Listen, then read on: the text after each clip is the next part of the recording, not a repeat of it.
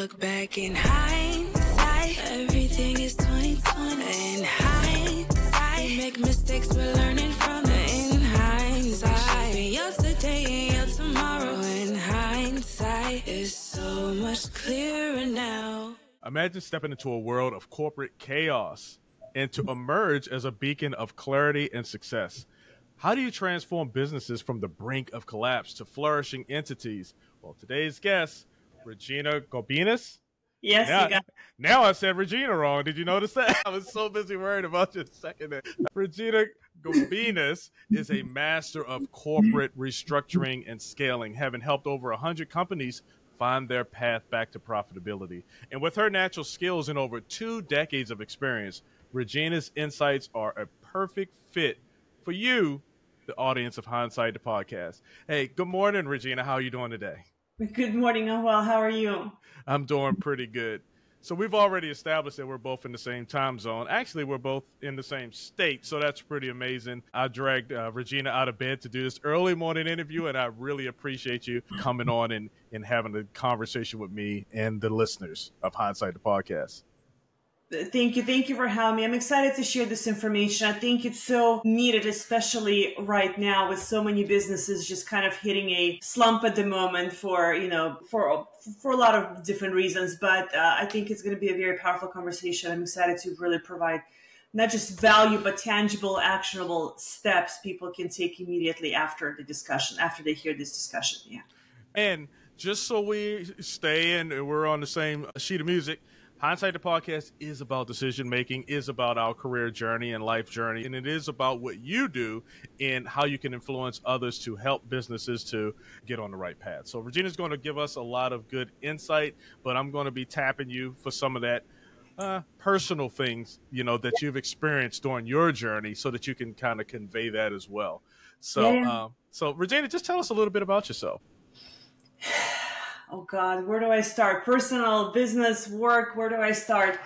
Very blessed with God-given skills and abilities to understand people and money. I don't have formal training or education, but I do believe that God uses the available, not necessarily the qualified. And I was always the one running around with my hand up saying, I'll do this and I will try this and I will jump in the fire and I will do this and I will do all the things. And I think opportunities just kind of presented themselves. And at 24, got a job as an accounts payable clerk at a company that was in the tail end of Chapter 11 bankruptcy. Mm-hmm. And my mentor at the time was helping them navigate the Chapter 11. Mm. And I just knew I had to walk alongside him. That feeling in your gut, you're like, I know I'm not qualified to touch anything in this sphere, in this area of anything. Like I should not even be coming close to it, but you just have this thing in you that keeps telling you, I've qualified you, like God's qualified you, this is the thing. And I fought for my place for about 6 months. It wasn't just handed to me, the opportunity to take on a client. I was 24, no formal training or education. English is my second language. I came here when I was 11. And school was just never my shtick. I couldn't understand the value, really. I'm not diminishing it. My daughter is now in Boston University.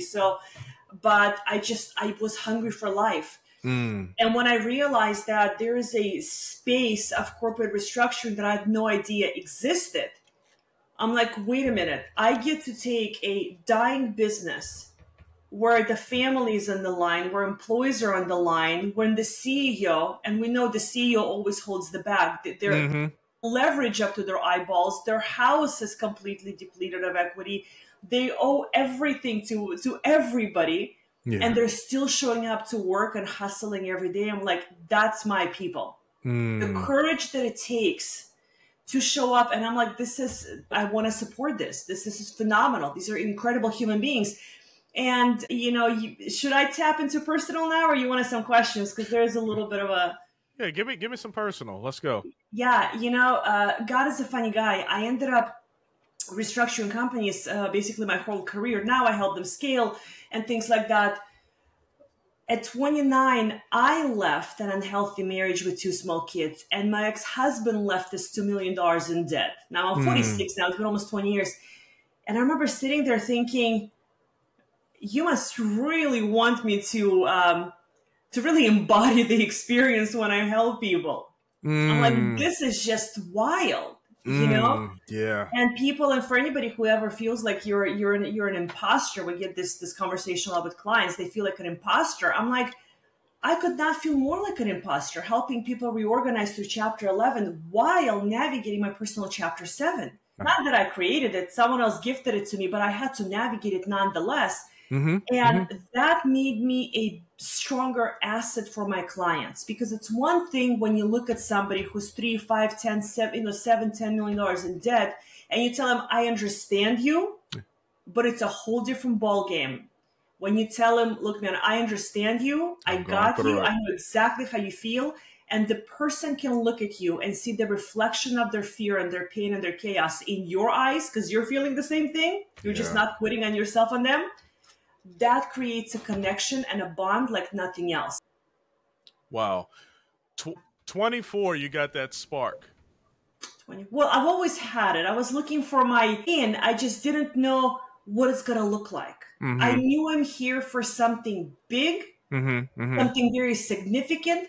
I didn't know what it is. So I always run around with my hand up saying, what about this? What about this? What about this? But yeah, that's how it kind of started. No, so I'm saying, so 24. So, okay. Hand raised, you kind of, you went into the chapter 4. Chapter 11. Personally? No, with the company. You were 24 years old. Chapter 11, reorganization. Chapter 11. So, in that, was that the experience that sparked your passion for corporate restructuring and business transformation? Or did you have that prior to? Because that's pretty specific. Yeah, I always had, I understand why kind of God placed me in this particular sphere, is that I always understood people and money. And every single business, I don't care where you're at, I don't care what you're selling, it's really simple. It only consists of 2 main components, people and money. Yeah. Let's just simplify it to the bare bones. That's every single business. Without people and money, you don't have a business. I don't care how good you are, it doesn't matter. But I have a knack bringing chaos to order instantly. Oh, wow. Instantly. I can walk into any business. I don't care what the debt. I don't care that the sky is falling. I instantly see a solution. I just have that natural ability. Right. So again, God's a funny guy. He just placed me where I'm good at. I can't explain it to you. I don't have a logical explanation. All right. So how do you help CEOs, you specifically like CEOs, and entrepreneurs navigate through those financial chaos and avoid catastrophic failures? So the initial thing, there's multiple components. Number one, when you walk in, people are usually either running out of time or running out of money. Right. When you run out of either or, you're out of business. You either run out of money to keep the doors open, or you run out of money, you run out of time to keep the doors open, like you're done, or you run out of money to keep paying to keep the doors open, whether it's employees, suppliers, whether it's delivering to clients, whatever it is. So usually people run out of time or run out of money. Whichever one kind of the clocks runs out of first, that's what shuts the doors. So initially when I walk in, this isn't the time to redirect the mindset of the CEO and help him make better decisions. That's secondary, because all of their decisions brought them to the bankruptcy. Okay. That's just the truth. Our decision, our balance sheet, our P&L is just a reflection of the decisions the CEO makes on a daily basis. It's as simple as that, right? Somebody has to run the company. But the starting point is to look at the entire situation and to create time and money instantly. Whether it's by creating time, you negotiate longer payment terms with your suppliers. Right. Whether it's you got to delay some payments, whether it's renegotiate your contracts, going back to clients, say, hey, I know you gave you 60-day terms. I need to collect it in the next 10 days. If you want to take a discount, you start playing with numbers and time. The initial thing is to keep the doors open. Otherwise, nothing is going to matter. Right. Once that's in place, and that can be done really quickly at the pace that I move. But once that's in place, the main thing is to change the decision process of the CEO. Because me helping you and then I leave and you go back to where I found you, what's the point? Right. And the company is just a byproduct of the decision-making abilities of the CEO. People think it's something magical out there. No, it's the decisions that you make. So there's a million moving pieces, but the first step, where are the bleeds, where are the problems, look at the cash, when are you going to run out of time? How do we give you more time and more money? And then you start doing the dance between all of these moving pieces that are happening at the same time. What are some common mistakes that you see CEOs or businesses make, and how can they be prevented? I know this is second because you're coming in the fire, in the chaos, but then you want to reshape decision making. So what are some common things that you see that get them into these chaotic states or catastrophic failures? Three main things. I love this question because I think everybody needs to know this. Three main things. Number one, the needs of the company will always outgrow the knowledge of the CEO.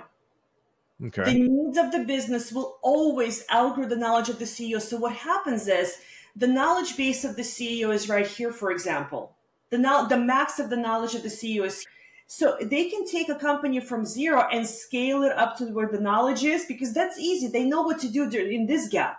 But then they start to grow their business. And this is the spot that they actually miss. They start to grow the business past their knowledge base because they have the momentum. Once it hit a certain point and there is a gap between the knowledge and the needs of the company starts to scale back. But the problem is it never stops at the knowledge now of the CEO. It now scales way below it. And this creates the negative. Because in the gap between the knowledge and where they've taken the company, they're making decisions now with incorrect information or lack thereof. This is where it starts to happen. So the needs of the company will always outgrow the knowledge base of the CEO. So really, it's important to be smart enough to know that we're not smart enough to know everything. Right. And that's the spot where people miss asking for help. And raising, saying, I need information, because they're so excited in the process of the growth. They're not really catching the fact that 30, 60, 90 days from now, they're going to run out of information while delivering on orders and clients and all of and making deals. And then it's just a bad deal. And by the way, over 100 companies, the pattern is always the same. It's not like I've done one or two. The pattern is the same. So the needs of the company will always outgrow the knowledge of the CEO. The second thing is lack of infrastructure. A lot of CEOs, and I'm talking about under $15, $20 million in annual revenue, is they hire, multiple mistakes in a hiring process. They hire based on where they're at, and their team is never qualified at the next level, because a lot of times it's financial resources. A lot of times what the CEOs will do, they will hire a book, for example, that can basically do phenomenal data entry, but they have no idea how to read the numbers and tell the story that the numbers actually read.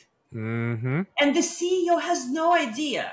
People think CEO is the manager, is the accountant, is the CPA. No, they need qualified information. So putting a financial statement in front of CEO is one thing.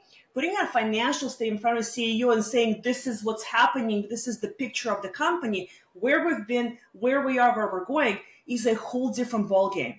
So a lot of businesses, they do not have the proper infrastructure. So the CEO ends up being everything or a little bit of everything. And the supports team is not able to sustain the next level. Massive negative. And last thing, there's so many, but last thing that I've seen again, and it's all over somebody's balance sheet. I can instantly spot this by looking at their balance sheet, is emotional decisions.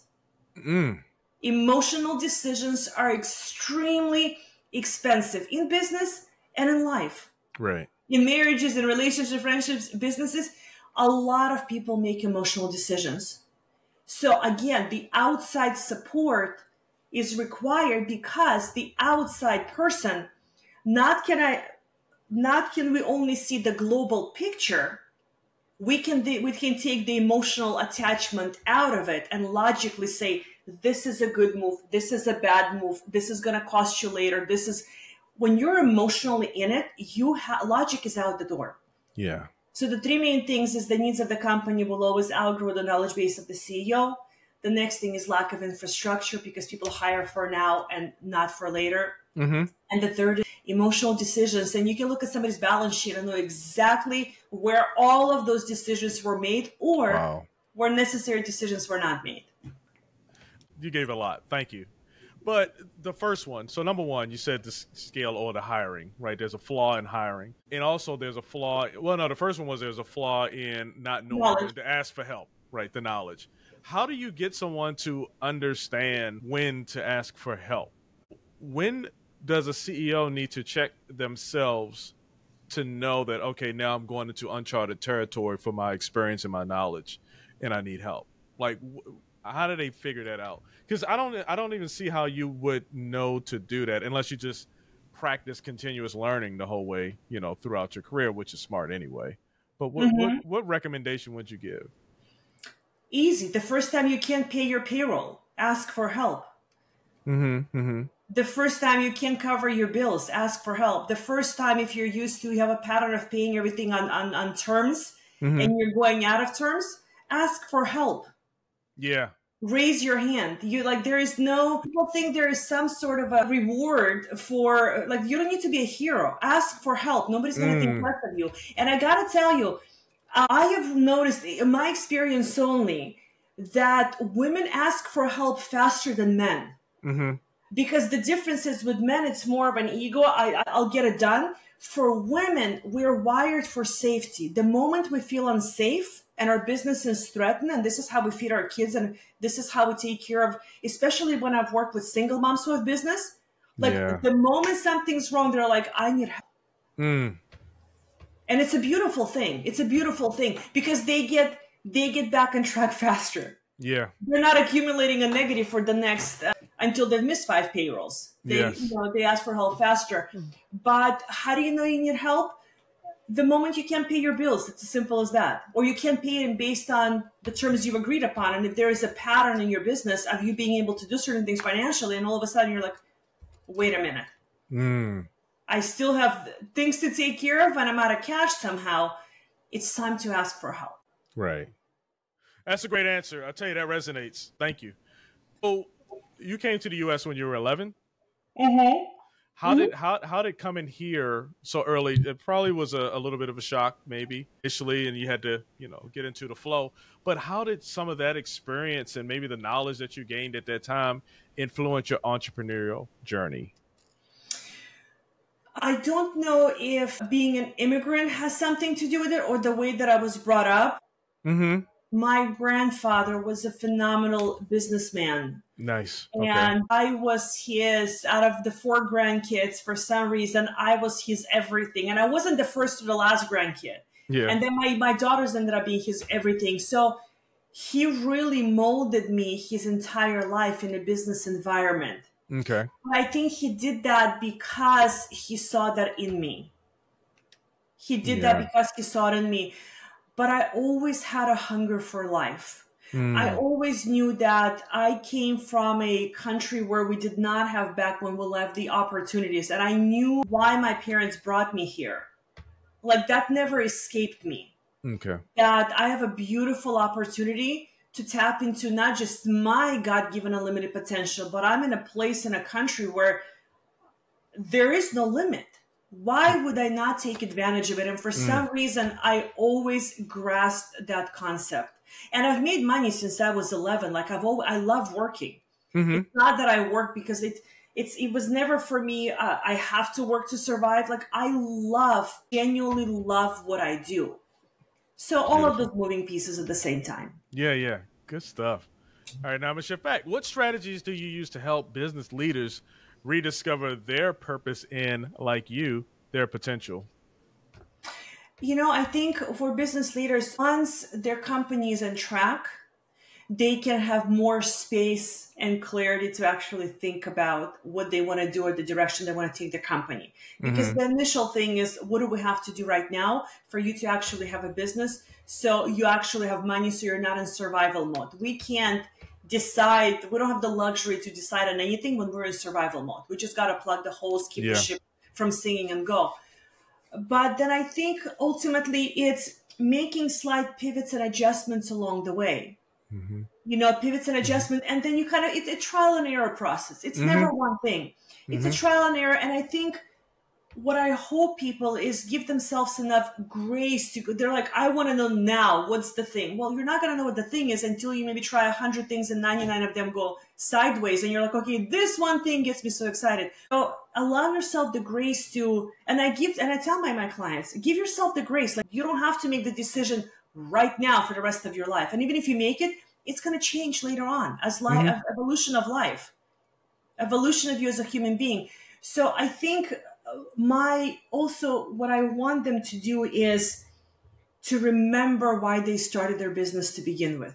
And that usually really gets their heart, the blood pumping in their heart again. Right. They're like, I remember before there was stress and chaos, and maybe I felt stuck or stagnant, all of those things.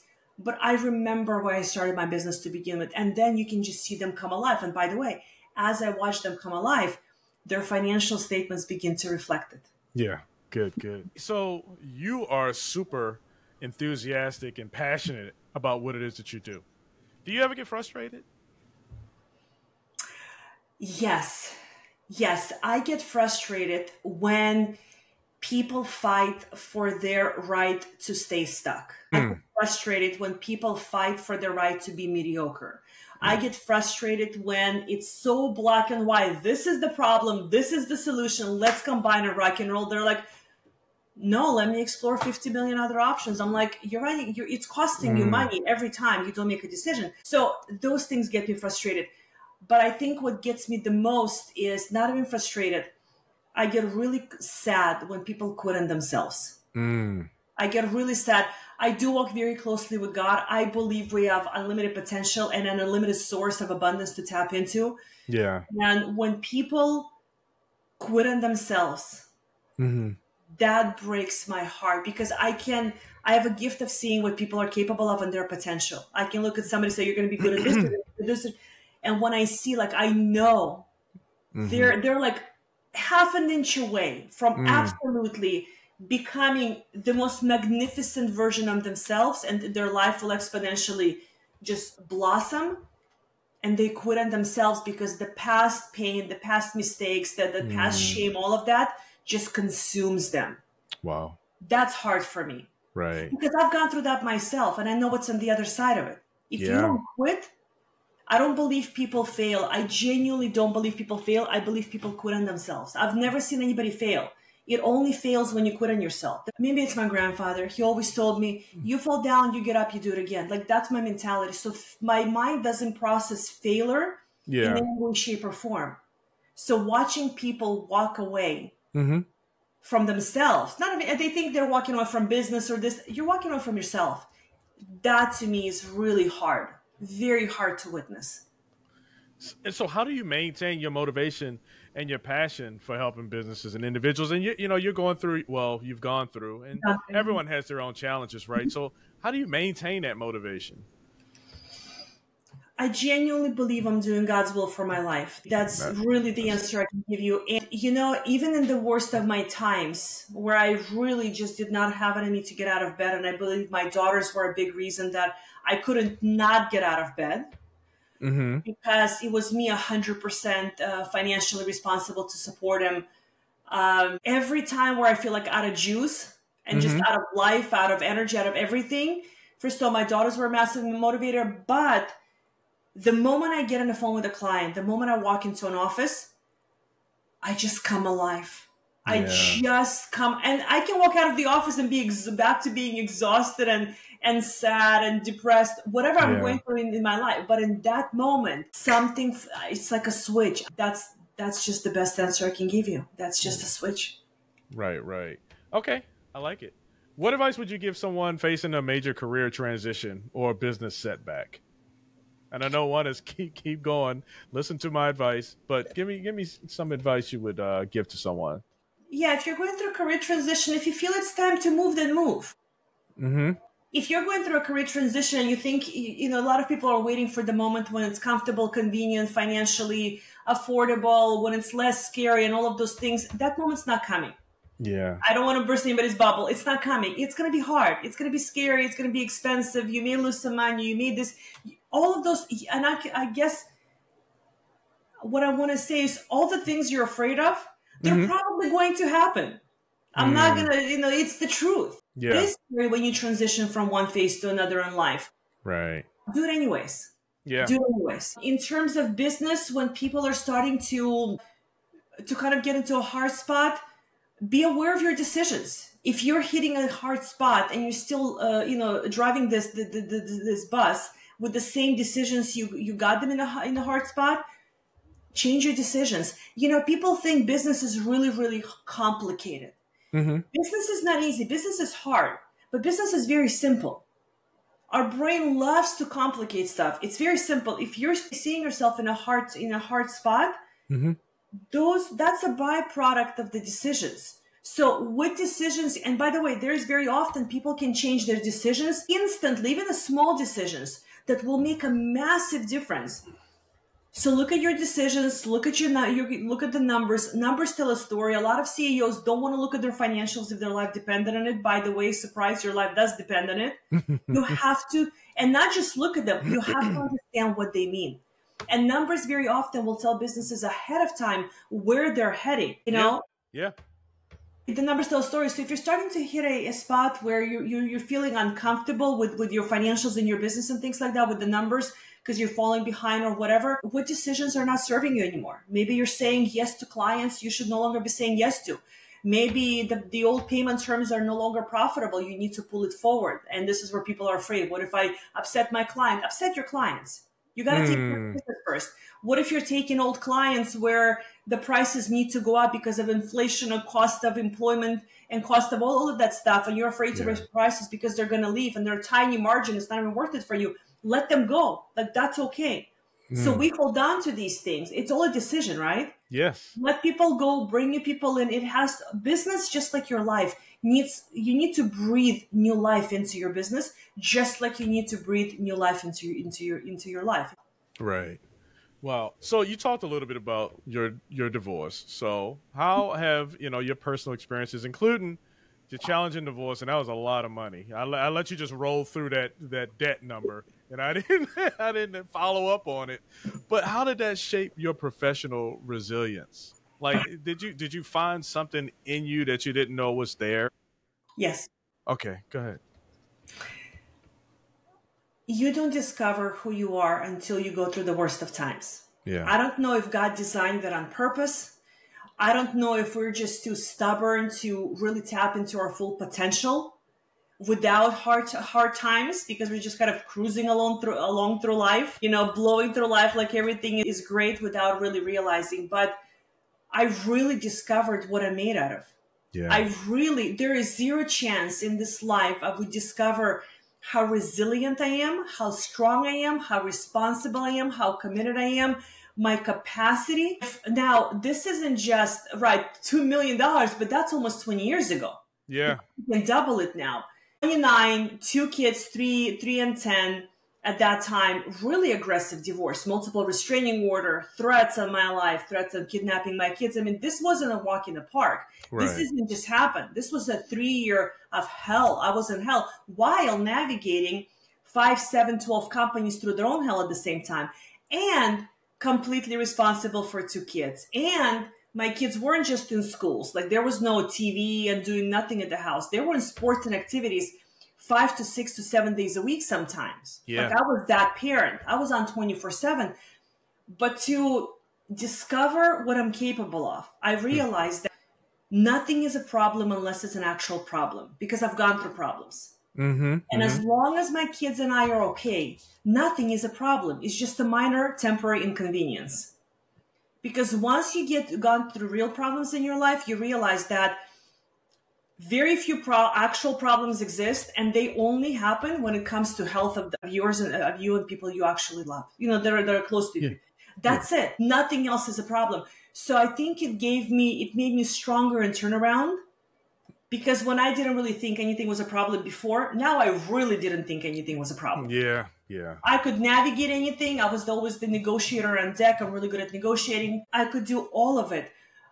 But I also see why God gave me that experience. My resiliency is unstoppable. And when I talk to people and tell them, I know we're going to do this, we're going to scale or we're going to reorganize, whatever, and I know you can do this. I say this with such conviction. They have no other choice but to believe me. But I remember it was a very scary time. I remember no matter how much money I made, I was out of money and couldn't afford to feed all three of us at the same time because I was trying to navigate and pay everything off when I finally said, this is lunacy. Like, I got to file a Chapter 7. Like, I don't need to be a hero here. Yeah. United States provides a fantastic tool of bankruptcy. I didn't do any of this. So this was gifted to me. Why am I fighting this Goliath if I can just file on it and go back to being sane and being present for my kids and not have to, I literally had to skip meals because it didn't matter how much I made. I would try to, it wouldn't matter. I could have made, So I think that experience, but the last thing I want to say to this is, I think people undervalue their hard experiences and under leverage their hard experiences. I lit that thing on fire. I was like, I'm going to let people stand in my experience when they're going through theirs. And that experience actually brought me to God. And what also helps when you have the experience that I have and the strength of faith that I have is when people are navigating through hard times, and it doesn't have to be corporate restructuring. People are people. They all have problems. Yeah. When I work with people and they see my level of what I've gone through and my resilience and my faith, I often tell them, I know you're losing faith. Mine is strong enough to support both of us. You can stand on mine now until we get yours back. So when I look back at all of my life, all of the experiences, it all not just served me, but it serves so many people now. Yeah. So I'm grateful for it. Yeah. Beautiful. Thank you. I appreciate you. Do you have a company? What is your company called? Just my name. It's under my name. So that's what I thought. Okay. And what do you provide? Is it only just for CEOs, corporate businesses, in restructuring and scaling, or do you have any other specialties that you work on as well? Yeah, specialties, scaling, restructuring. Business is business, right? It's money and people. It's all the same. A lot of people come to me for personal development.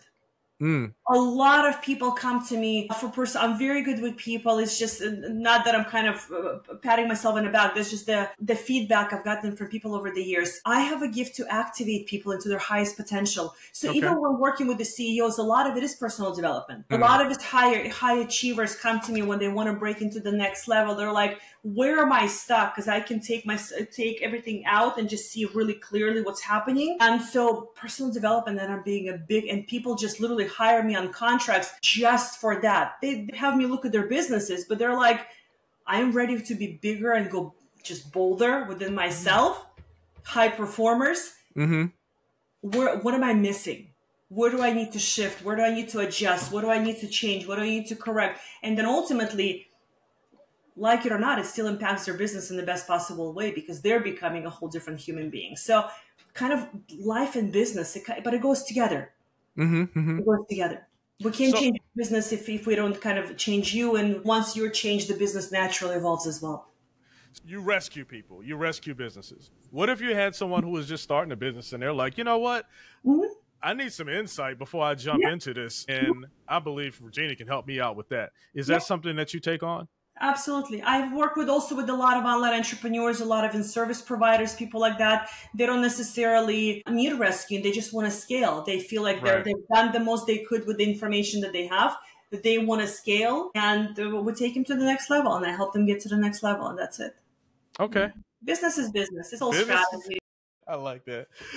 You're the one.